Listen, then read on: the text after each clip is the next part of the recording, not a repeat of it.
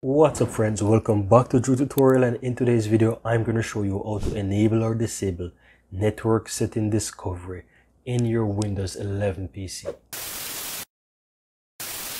So how do you do this? Just simply right click on the Windows icon here and you want to click on settings. Then from the left hand side, simply click on network and internet. Then you want to click on advanced network settings here. Now from the more settings, simply click on advanced sharing settings. And here you will find the network discovery. Now mine is currently on, but if yours is off, you'll be able to see it off and you can toggle it on as well.